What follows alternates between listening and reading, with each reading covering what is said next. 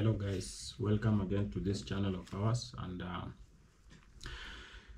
today we have a lot for you in store.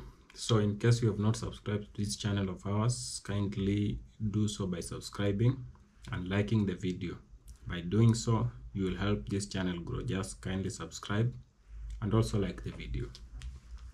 So today we delve into discussion about my analysis, our good analysis about why Raila Odinga might not win or secure the AU chairmanship job.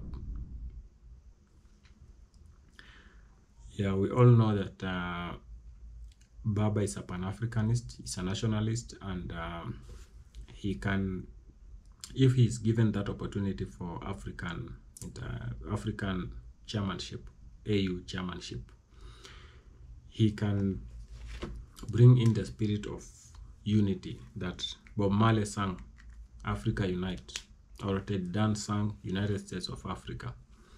So we need, if he can win, it will be better for us. But now let's look at few points of why he cannot, it will be hard for him to secure the seat.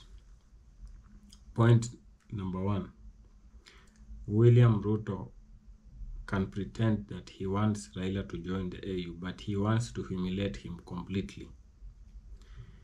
He wants him to go to the AU and fail, and then Raila will have been finished completely and he will be nowhere to be seen, because Ruto wants peace in his rulership. He doesn't want any problem. We all know how cunning politician Ruto is. We all know that. Another point is the voting structure of the AU. You know, we have the northern countries, the others we call them sub-Saharan countries. The northern countries, which are mostly religion-wise, they are Islamic states. They are very united and they work together, and they work in a better way than the sub-Saharan African countries, which are disunited, very jealous of each other, and they cannot be united for a common cause. That's why if there will be a candidate from the northern part of Africa or from any of the Islamic states, I believe it will be very difficult for Raila to get the votes that he deserves to win the AU chairmanship. It will be completely difficult, unless the AU will come up with a chart that says that each region should have their time. Okay, like let's say the SADC, the ECOWAS, and the EAC, we alternate this seat, which is, I think it's too late also. It's not yet in place that way. And even if it's in place that way, if we just get a Muslim contender who wants to vie, he will still garner the votes of the northern, you see, and some of these southern, of these sub-Saharan African countries, of which I see it is also challenging for Raila. It will depend which kind of candidates are there, and geographically. Yeah, if they're from the north or from East Africa and they're still Muslim, they will still win. You know, you can argue that religion does not play a role, but it plays. In Africa, religion determines a lot of things also. Yeah. Another thing is that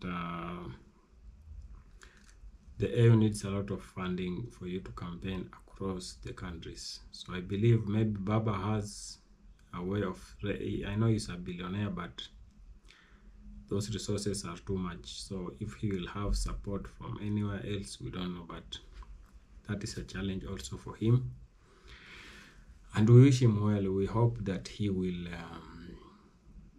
get this seat and he will change, he will turn tables in Africa. He will bring Africa to the union that we have deserved.